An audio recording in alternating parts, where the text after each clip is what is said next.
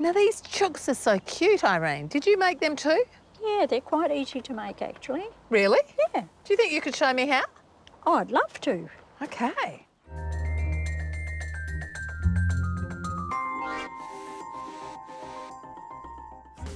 You'll need a plastic bag. A freezer bag is best. Cement and sand, air-dried clay, a screwdriver for carving, waterproof paint and 2-part glue.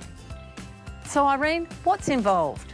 Well, for a start, we measure 4 parts sand, 1 part cement. Then we're going to add some water. You put a little bit at a time in, and then we give it a stir. OK, Sophie, you stir. OK. And I shall pour water. Now, who would think you could make a chook like that?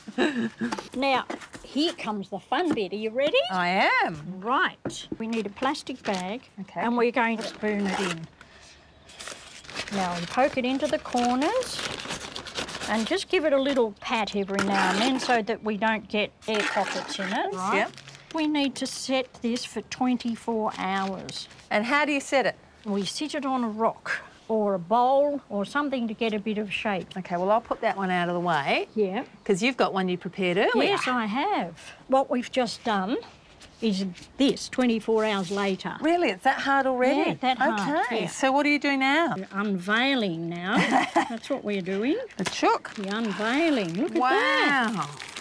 That's awesome. Look, we've got a that. solid chook. Fabulous. So what's the next step The then? next stage is to carve feathers on. So what I'm going to do carefully is cut into that. Yeah. So you're just literally carving out? I'm carving it out, yes. And it's not that hard that you can't do it? No, it's not that hard. Ah, OK. Now what we're going to do is separate it here for some wings. So all this is sort of in your imagination. And kids love doing this sort of thing. Now, Sophie, I've got some waterproof paint here, pale grey, and I've actually watered it down because what we're going to do is paint it and then rub it off with a sponge. OK. Well, can I go on with that and you start sponging, or? That's a good idea. See, when you wipe it off, this is what happens. And we're putting it on everywhere? Yeah, all over.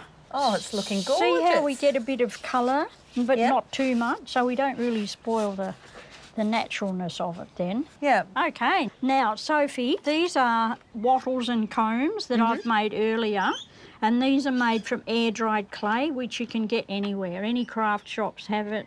We've got a beak. Oh, how gorgeous. A pair of wattles and a comb, and you just glue them on. Gorgeous. And that'll just set nicely there. OK. And then we put the wattles on. I'm going to let you position them because, to be honest, even though I've got chooks, I've not paid that much attention.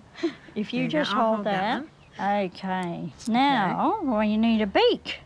Beautiful. Now we have to hold that there for a little while. OK, and so what would you do for the eyes? What would the last step I've just made some little eyes. And they're also made out of air-dried clay. OK. And I just painted them a little bit. There you go. They say never work with animals, but they're OK if they're cement. I can imagine kids all over Australia, big and small, having a go at this. Oh, yeah. Me too. Now all she needs is a nest.